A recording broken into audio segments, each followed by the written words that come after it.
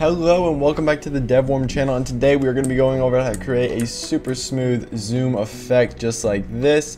So if you need a good working camera for your Godot game, then this is the correct video for you. But before we start, if you could subscribe, it would be greatly appreciated as I upload 2 tutorials a week. And yeah, if you need any type of Godot tutorial, then let me know in the comments and I can do my best to help you out. Alright, so to start the tutorial, we want to go to our player and add a camera 2D. And under the camera 2D, there is a ton of stuff. Like under the inspector of the camera 2D, there's a ton of stuff. Now, you always want to have it on current if it's your player camera, because you want to start the game, unless you want to start the game into a cutscene or something like that, then you'll have a different camera and you'll switch it in code. But this is the player camera. We want to start on this camera, so we're going to turn on current.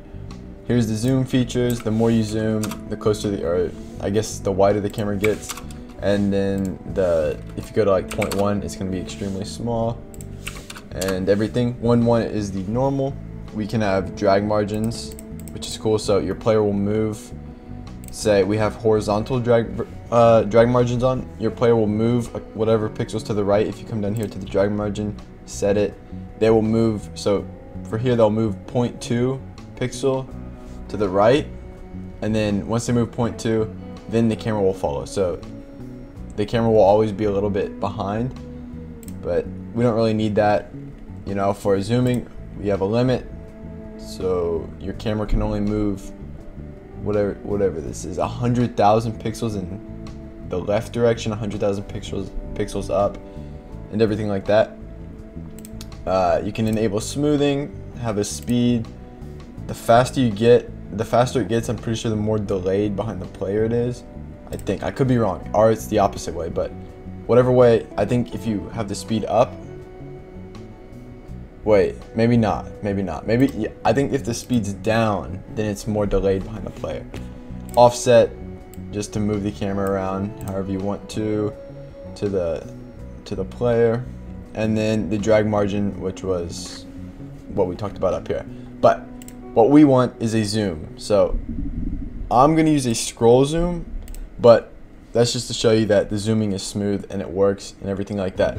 Now I mean, you might have a scroll zoom, but you also might have something else. Like, I don't know, you could send a signal, like whenever you enter the scene, you could send a signal and it will zoom out of your player. So you start zoomed in and it will zoom out of your player to make a clean transition. And at the end of the scene, you can zoom in super close to your player and then swap scenes and then zoom out of your player super quick, just to make it look like a, I don't know, like a zoom in, zoom out, quick transition thing. Or you could have a cutscene or something that you have to zoom in with a code. You could also use the same zoom, you know, script. But I'm gonna use a scroll wheel, or a scroll wheel, just to show you that it does work and it is smooth. So we're gonna have some variables. We'll have zoom speed, which is pretty important. I'll set it to, it doesn't really matter, you can play around with it later. We'll go 100. We'll do another variable for the zoom margin, which this is, we talked about a second ago. It starts at, I don't know what it starts at. Let's see, hold up, let's check. Zoom margin, where is it?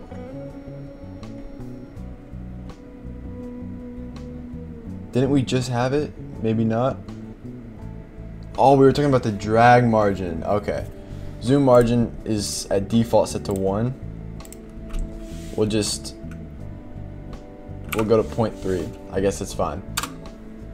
Which means like how much we want to zoom in. Zoom margin's not a thing really. So this is like, the lower this is, if you want 0.1, you can do 0.1.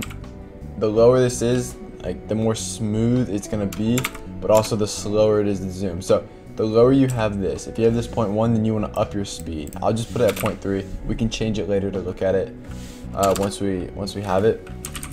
And then we'll have a zoom minimum, because we don't want to be able to zoom out, or we don't want to be able to zoom in infinitely. You may want to, if you want to, then you don't need a zoom minimum or a zoom max, because it wouldn't really matter.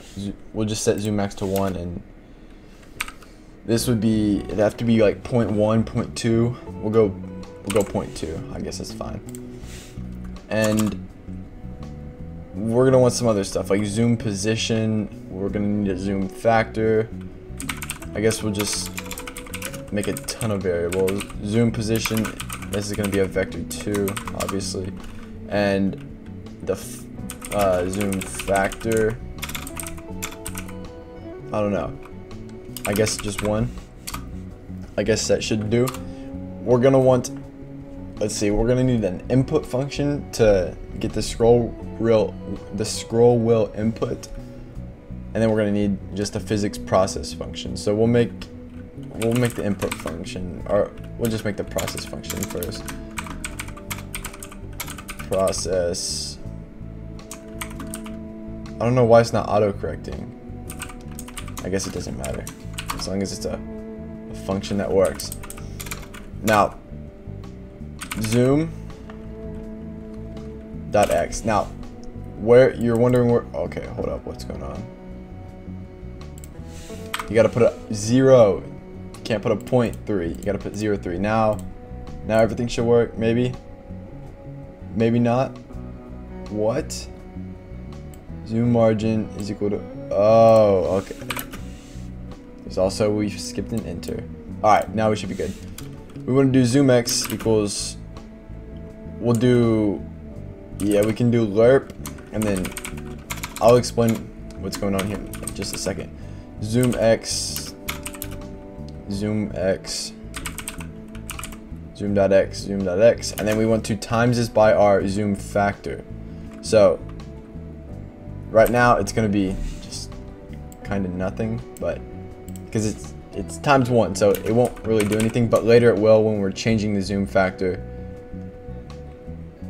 to control the zoom. So zoom factor, and then we also want zoom speed. So that's really what's going to change it. So we'll zoom in by the zoom speed, and then we want to times this by delta, and then we can, I think we should, yeah, because this should be the exact same for the y. So we can do zoom, just change all these x's into y's, y, whoa, and a y. That should be fine. Let's see. So zoom.x, zoom.x, and zoom.x times zoom factor and zoom speed. That works. That should work. Now, we're gonna also want to make an input function. So input.event absolute. Then we want the zoom position.x. We also want to minus the global mouse position. Global mouse position .x, and then that has to be, if that's, yeah, so if that's greater than the zoom margin. If that's greater than the zoom margin, then we want zoom factor to be equal to 1.0, and then we can just copy this and replace it for y. So it's going to be a bunch of the same stuff like for x and y. So x, and then we want everything here to be y. Just like up here, we just copied, changed the x's to y's. Here you can copy, you can change the x to y's, and we want an event. So, or we want to check for the mouse. So event is input event mouse button. Now if event dot is pressed, if event dot button index is equal to the button wheel up, whoops, event dot button index, that has to be a dot.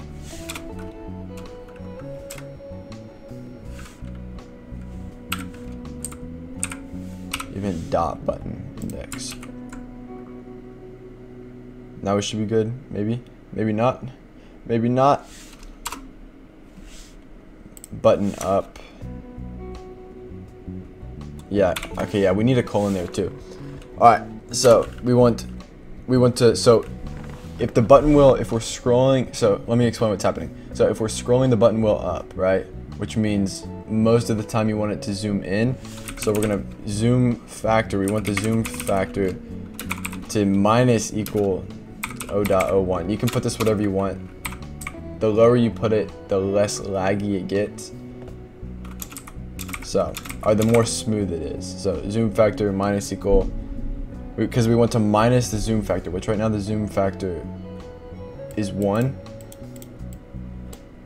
So the zoom factor is up here. So the lower it is, the more zoomed in we're gonna get, if that makes sense. So the lower this number here is, the more zoomed into the screen that we will be. And if there is no input, basically what this is saying, so if there is no input, then we want zoom factor to equal 1, which means we don't want to be zooming in at all, if that makes any sense. That should make sense. If it doesn't make sense, let me know in the comments. But we also want zoom position is equal to get global mouse position, and then that should be it. And then we also want to zoom out, obviously, because I mean, if you zoom in, you probably want to be able to zoom out. You can just, here you can add this a plus, which means instead of where is it, the zoom factor, instead of it, you know, going down, will go up. So it will times the zoom.x and the zoom.y by more, so it will become a bigger number, which means it will be zoom out and all that stuff. And then we also want to make sure this is the down wheel. So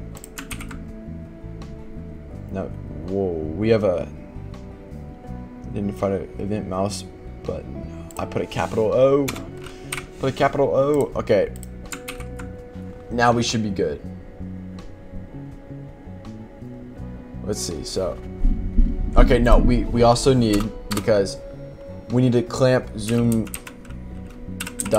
That's what the minimum and max for.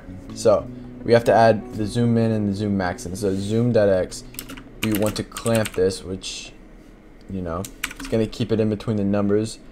So zoom.x, we want it to be, so we want the x of y to zoom of zoom.x, we want it to be in between the zoom in and the zoom max, which means it's gonna, let's see, it's gonna stop zoom.x if it's below this or if it's above this. Then we can copy it and we can just make it for the y as well.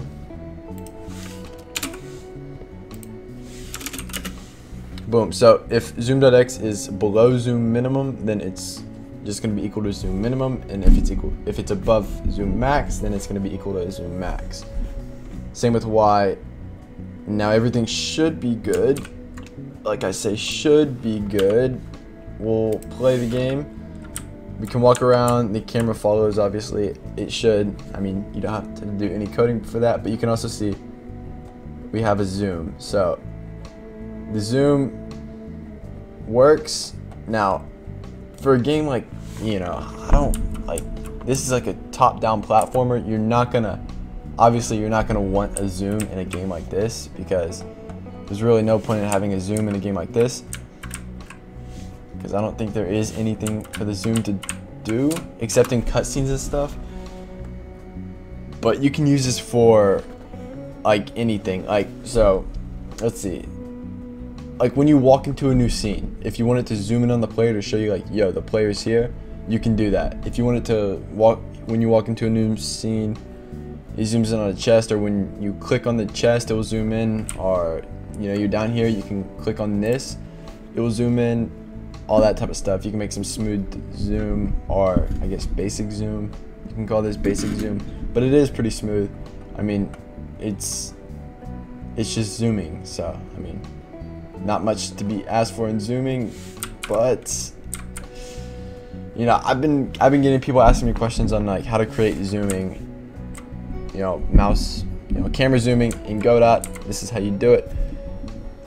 And you could also make like cutscenes and stuff, like I said, where you want to zoom in on stuff, zoom out, you know, quickly, zoom in, zoom out, zoom in, zoom out, zoom in on a player, whatever you need. I don't really know, what zooming could be used for. I mean, I haven't really used it except in cutscenes and stuff, or maybe whenever you, like, let's say you're walking along, like you spawn here, you're walking along, you walk this way and you see it, then your game can pause and the camera can zoom all the way into here on this little hole. It will zoom in and then it will zoom back out super quickly, and it will let you play again, like stuff like that. I don't really know what else it would be used for, but yeah, it's zooming. So I also forgot to mention, but you can also add an animation node to the camera, and with the animation node you can create a position and zoom features with the animation node, so you can animate them and play them in the code and make the camera look pretty insane. With, like, you can have the camera be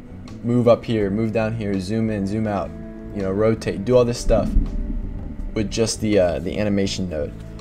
But let me just explain how the code works for one last time. We have all the variables, you know, the camera zoom position, zoom factor, whatever it is that, you know, basic stuff. Now, in the input, so this basically says if there is no input, then zoom factor, this right here basically says if there is no input, if there is no mouse input, then we want everything to be equal to 1, which means we're not zooming in or zooming out. So it's base, like we're not going to be zooming in, we're not going to be zooming out, we're just going to be set still. But if the event, so if the mouse button is pressed, and then if event.button index, which button index is just, it's a Godot thing where it has all the buttons for, in this instance, a mouse, because if event is, you know, a mouse, then event.button index equals wheel up. So if we're scrolling the wheel up, we want the zoom factor to be going down. So the more we zoom in, we keeps getting smaller and keeps getting smaller, and we'll keep zooming in, zooming in, zooming in until we get into the zoom minimum up here, because if zoom.x is below the zoom minimum or above the zoom max, then we want it to be equal to the zoom minimum. And then the same thing for going down, it will check it here, and then it will go up here and check both of these. And then this is what's actually zooming in. So if you're making a cutscene or something, this right here is the most important.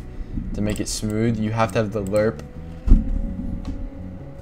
or you might, I don't know, I don't think you will be able to.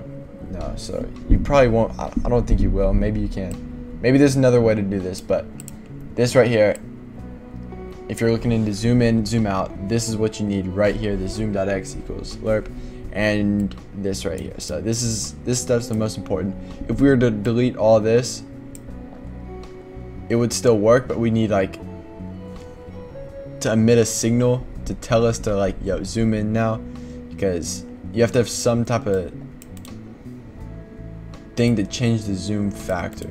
If you know, you could have a whole different script down here. As long as the zoom factor changes, well, the entire thing's gonna work. That basically, that's what you got to take out of this, is the zoom factor is the most important thing on this, in this code. So yeah, and let me know if you need more, you know, more advanced videos going over that.